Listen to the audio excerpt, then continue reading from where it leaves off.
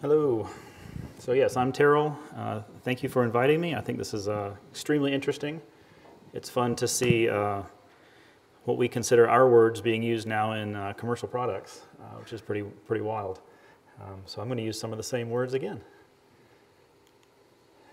I work starting from the bottom to the top. So I'm a state employee. I work at the University of North Carolina in Chapel Hill. RENCI is a Renaissance Computing Institute, one of 60 or 70 research institutes at UNC. And then the iRODS Consortium is a fake legal entity inside of a fake legal entity in the university. We are a member-driven organization. Mission statement is to provide sustainability around this software that's been around for 20, 25 years now. iRODS was originally funded by DARPA, DOD, DOE, NSF, NIH, different funding agencies for different pieces of the project. As you well know, once the science is done, they don't fund you anymore. They don't fund maintenance. So we are the market solution for this piece of technology that's been developed over the last few years. Current shareable public logos of our membership are here. We've got largely storage vendors, people doing science, and then we've got some technology integrators that are basically the boots on the ground. We are not large enough to support global care and feeding of people's production systems. We provide the software and the training and the expertise. But we've started to see more and more technology vendors, not technology vendors, sorry, integrators learning the technology and then becoming the experts locally. So we also provide policy-based, open source data management. We consider ourselves data-centric. Everything's about the files themselves, but it is metadata driven. And this, from an open source perspective, provides an insurance policy against the changing technology. It will continue to change. When we're going to start putting data on crystals and, time and space moves around, supposedly we'll just be a plug-in away from being able to talk to that as well. So in terms of infrastructure changing, obviously all these different things continue to move. If grown-ups have meetings and decide that your authentication has to change for your entire enterprise, we can deal with that as well. iRODS has 7 plug-in interfaces, and so we can talk to different types of compute, storage, network authentication, all that kind of stuff. So haven't done definitions today, right? We've heard a little bit about this. So data management really is about having a plan and being able to execute it and keeping track of your stuff, right? That's the big picture. And we have found that in terms of, well, maybe we're a little biased. When people come and talk to us, they've already got a problem, so maybe it's a bit of a self-selection situation. But most people are dealing with this until they have a problem with small scripts, some tribal knowledge, and a lot of effort, and then a lot of hope. And that gets you a long way, but we think there's a better way. We think if you can automate this stuff, then you've got a much greater chance of having your data last for tens, hundreds of years. Our clientele is started with physics simulations when the data didn't fit on one disk, and then it moved into library land when the archives started to need to have provenance information and strong archival constructs around what they're finding and what they're storing. And then now we're seeing a lot of data generation coming from genomics and that kind of life science use cases. Here's a very large picture of a data lifecycle. The main point of this is that policy is great, but policy needs to change. And in fact, you need to have different policies in place at the same time for different types of data, different data that's in different places along this life cycle. If you are an individual researcher or an individual doing science, maybe it's just on your computer, maybe it's on a small cluster downstairs, but as soon as you have to share it with your team, potentially that means you need a different policy in place. As soon as it becomes part of a paper, it needs to be referenceable by others. As soon as it needs to be part of a reference collection, because congratulations, your paper was relevant, somebody liked it, your data needs to be made available even more easily or with a dereferenceable DOI or something like that. So arguably that's a different policy that should be in charge of that data because it's more important. Maybe we don't get to use that word, but the point is that as the audience changes for this stuff, the policy arguably should be changing as well. And so the framework that we provide allows this kind of co-resident multiplicity of policies, depending on what it is you're trying to do. So as it matures, we feel like we can handle that.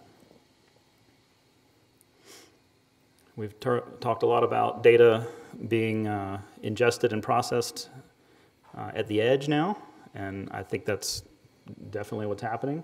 We've got,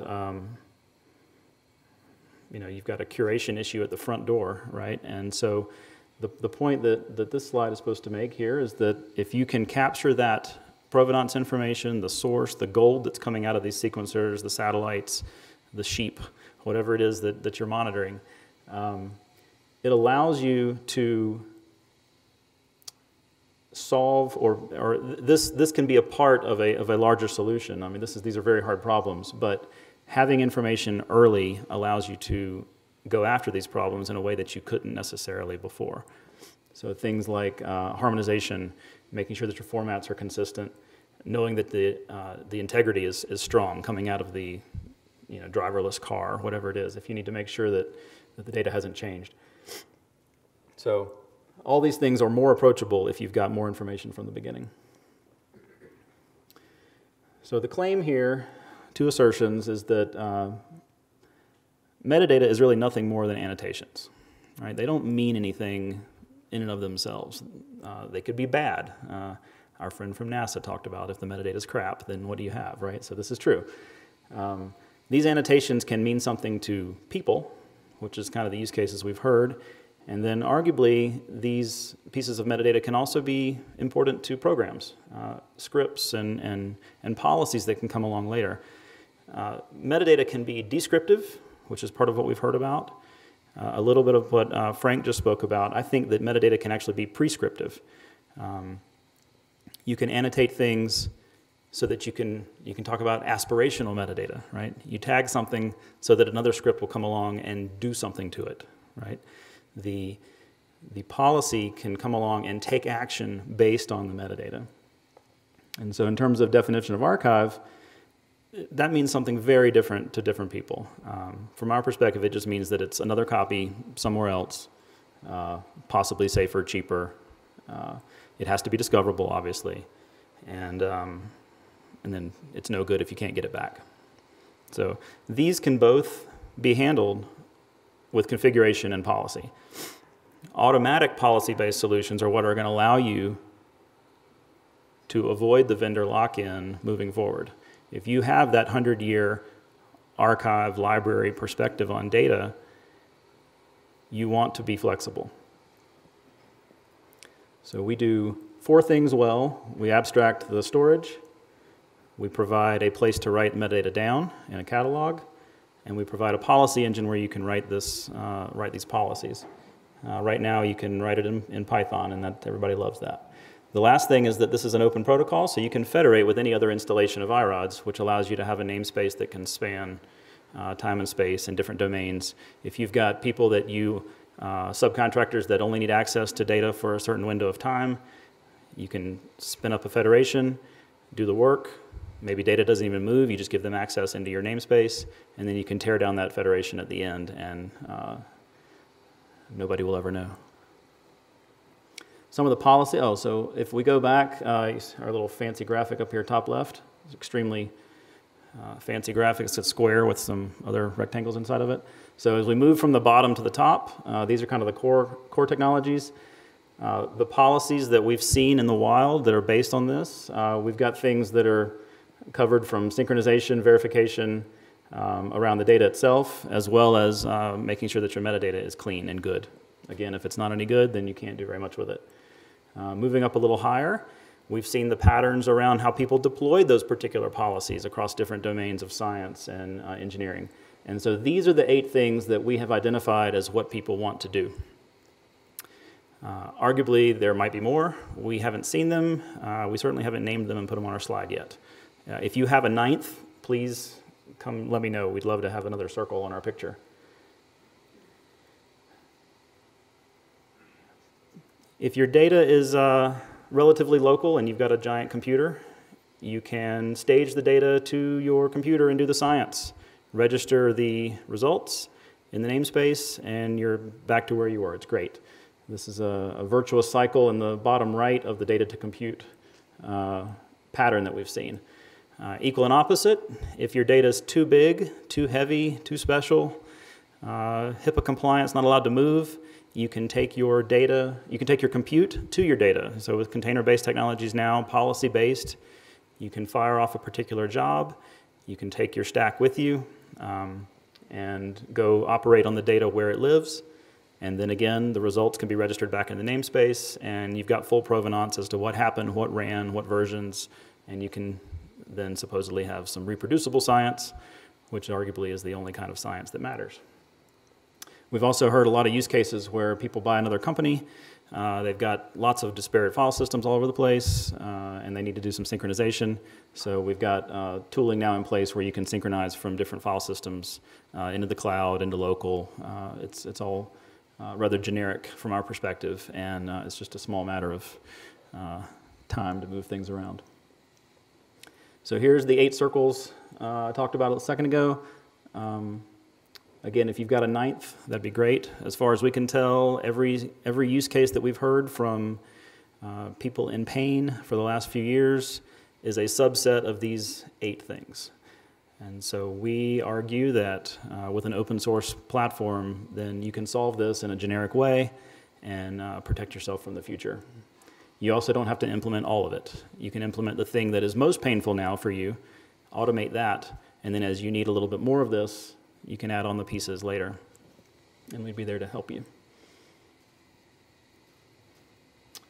Another minute or so, a couple examples.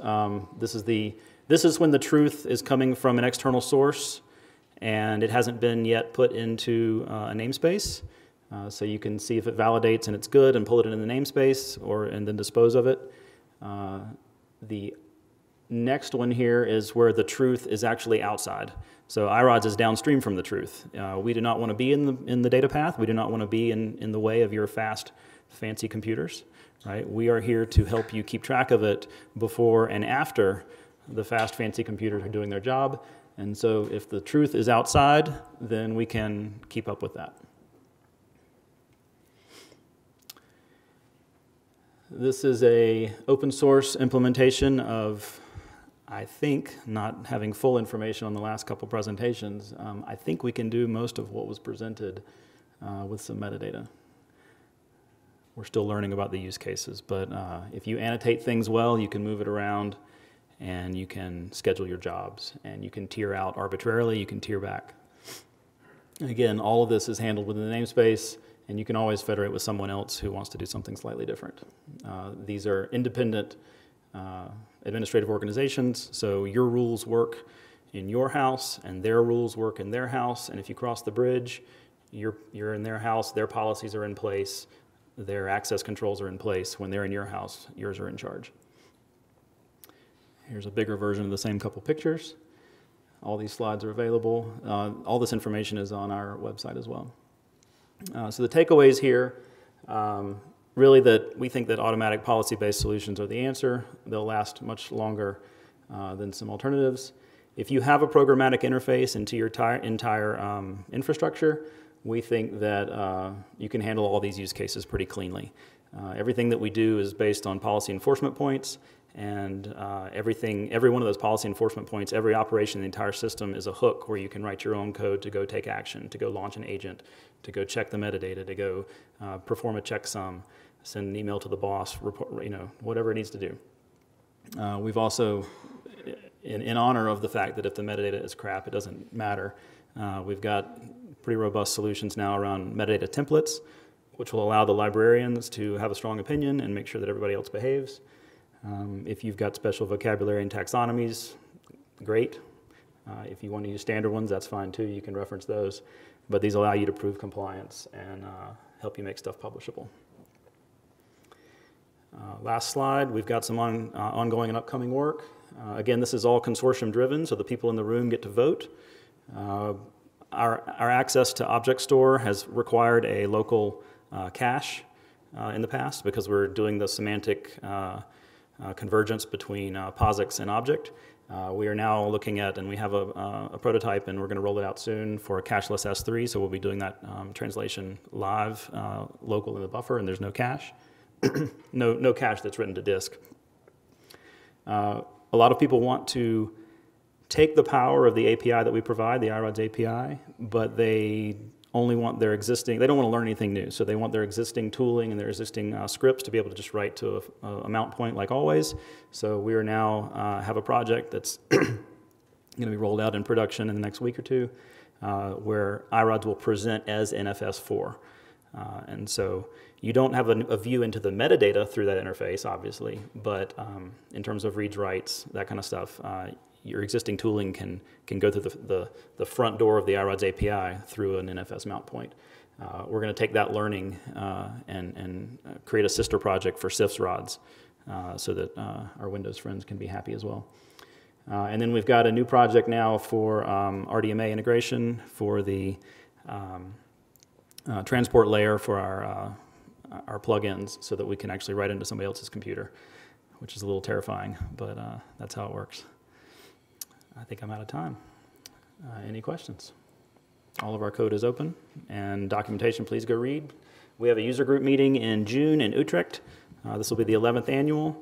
You're more than welcome to join us. I'd love to have people come and talk if you've got any interest in or use cases about what you're doing already. Yes? Yeah, quick question. Are you thinking about policies for sunsetting data? I mean, you can't save it all forever. Yes, the lawyers are very interested in deleting data. So yes, it's just a matter of policy. That's always our answer. So pretty much any question you ask me in the next couple minutes, the answer will be it's a small matter of policy. But yeah, data retention is certainly realistic and very real. So you've got any and all of the available information in the system to make those determinations, be it age-based or extremely sensitive, or that lawsuit is over, so we should delete all of the evidence. Yes.